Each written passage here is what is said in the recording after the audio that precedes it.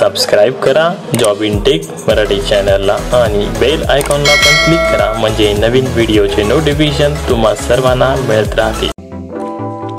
नमस्कार मित्रांनो, आपण आज पाहणार आहोत no IDE master H.D.D dedicated असा एक एरर येतोय आणि तो ऑप्शन आपण डिसेबल करण्यासाठी आता स्टेप बाय स्टेप्स पहा। सर्वप्रथम बायस मध्ये जाण्यासाठी डिलीट किंवा F2 असा एक बटन एक असतं बायस मध्ये सेटिंग चेंजेस करण्यासाठी।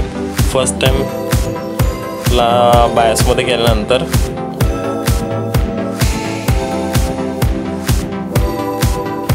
आता पहा बूट मध्ये सर्वप्रथम जावा। बूट मध्ये गेल्यानंतर बूट डिव्हाइस प्रॉपर्टी मध्ये ऑप्शन आहे बूट सेटिंग कॉन्फिगरेशन। या ऑप्शन मध्ये गेल्यानंतर बूट सेटिंग कॉन्फिगरेशन हे ऑप्शन आहे। त्या ऑप्शन मध्ये गेल्यानंतर एरर येते ती पहा, weight for F1 if error. परत पहा मित्रांनो, weight for F1 he option आहे तो एनेबल आहे। तो एनेबल ऑप्शन मध्ये सेटिंग मध्ये जाऊन डिसेबल करायचा वेट फॉर F1 एरर।